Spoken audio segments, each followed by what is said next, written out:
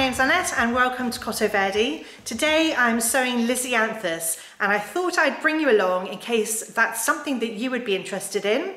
Lisianthus have a reputation for being quite difficult, but don't let this put you off.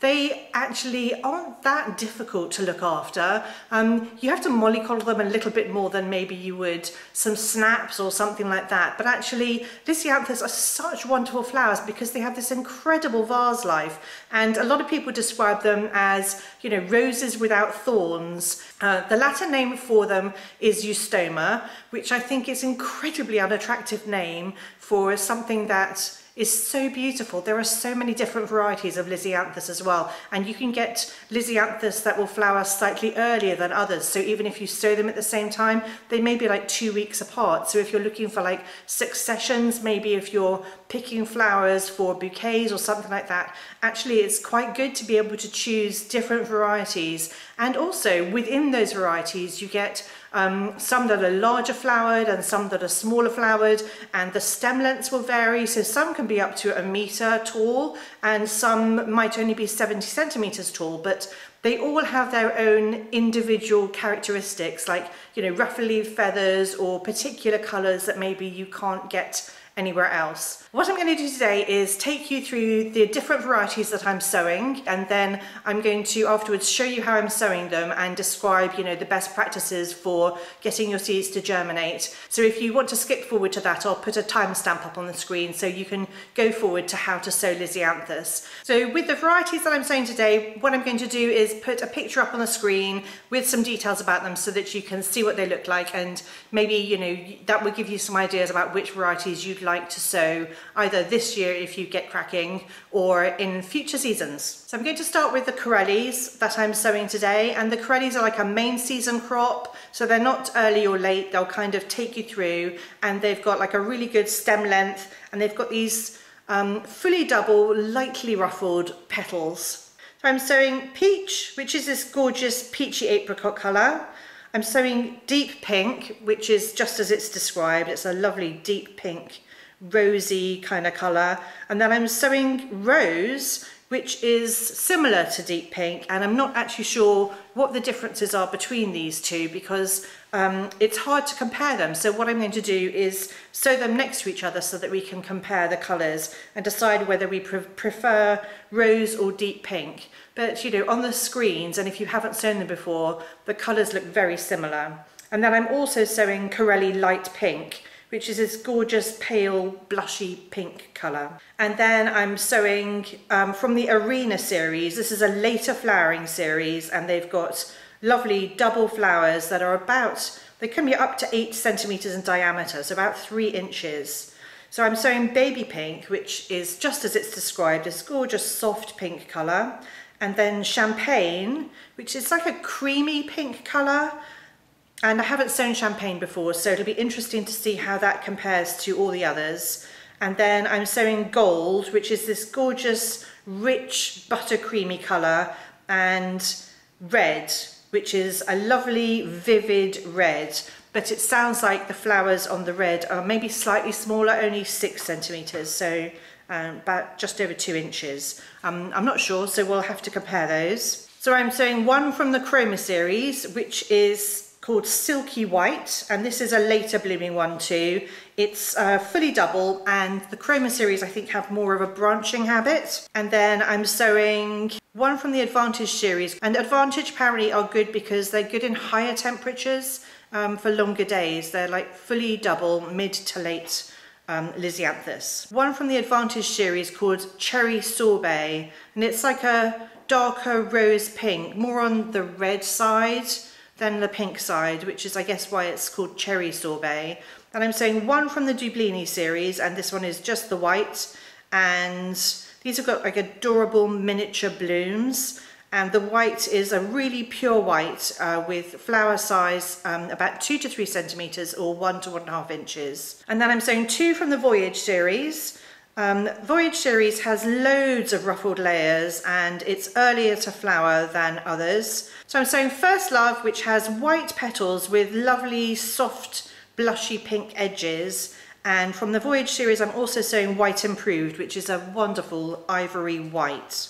And then I'm also sowing 2 from the Piccolo series. These are single flowered with really strong stems, and they're kind of like the traditional ones that maybe you would find in, grocery stores. So I'm sowing Northern Lights, which is creamy green with a purple edge. Can't wait to see that. And then Hot Lips, which is white with this really deep rosy pink edge. And then last but not least, I'm sowing 2 from the Roseanne series, and the Roseanne series they come in unique colours. I think there aren't that many in the Roseanne series, but I have chosen Roseanne Deep Brown, which I think is pretty much a classic with people who grow cut flowers, on flower farms and stuff like that, because it's such a unique colour, and it's this coppery, plummy colour with really ruffled blooms.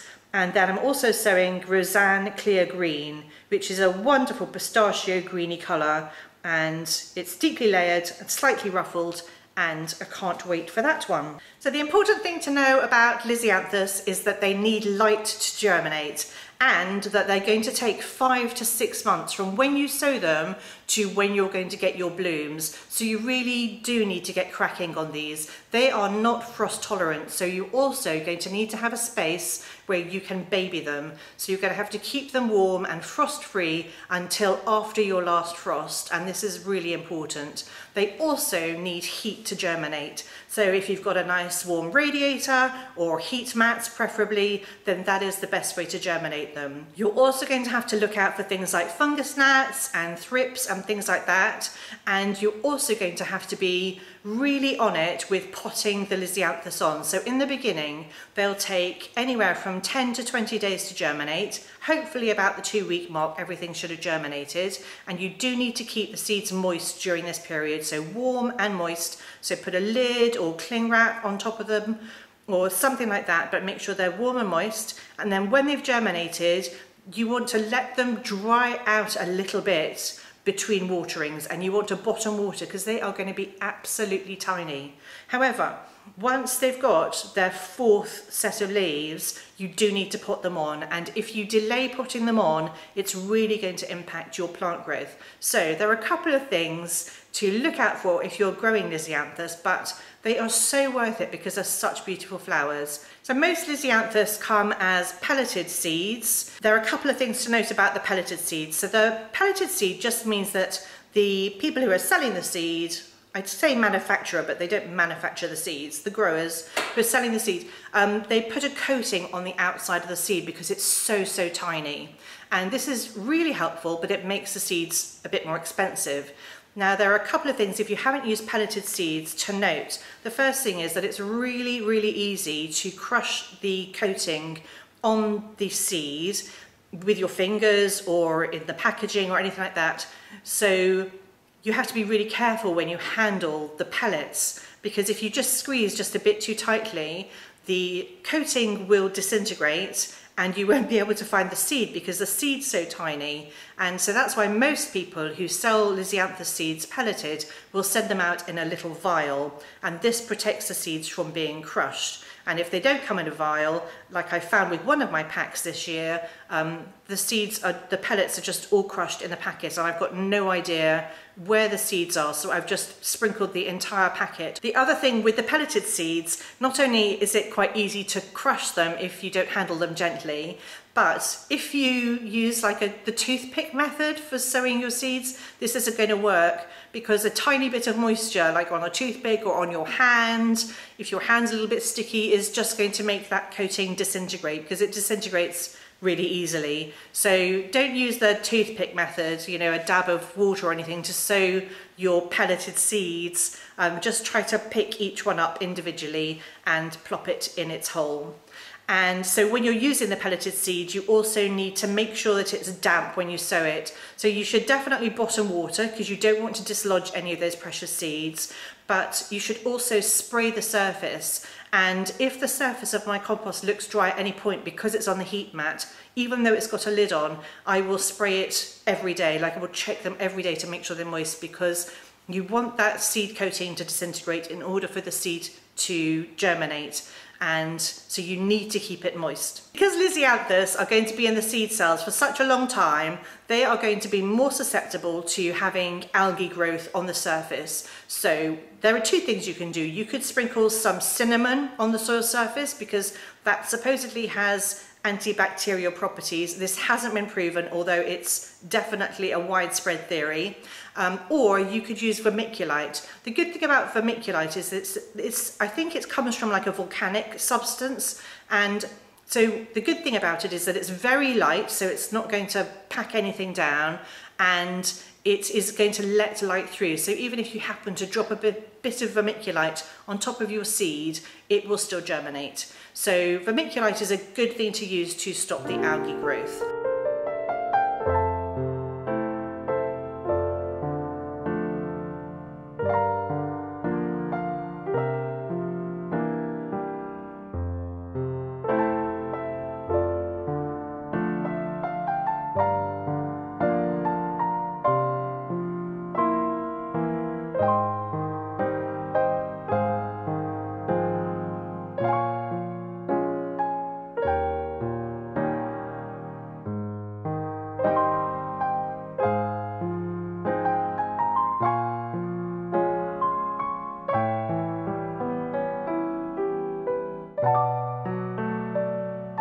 Even though I've sprayed the surface of the compost and, you know, dampened the seeds, I'm still going to bottom water my trays to make sure the compost is thoroughly moistened, and then I'm going to put them on the heat mats. Do let me know if you've enjoyed this video and found it useful, and if you have, then please give it a like, because that helps to tell YouTube, you know, to show it to other people who might enjoy the video, and it really does help if you hit the like button, and I would really appreciate it. Anyway, I hope you have found it interesting and useful, and do try to stay to the end if you can for my videos, because quite often that's where I'll put the bloopers. They're normally me just fudging words, but sometimes there are garden mishaps, and I will always put bloopers in if I think there's anything amusing.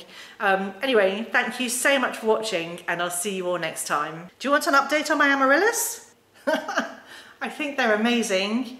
So super tall amaryllis this year. Planted these before Christmas. I think I planted them in October probably, and they're still flowering now at the end of January. This is the second stalk on this particular plant. So I've already had one stem there that had 4 flowers, and I've chopped it off. And this is the second lot of 4 flowers. There's one just coming out there. But how gorgeous are they?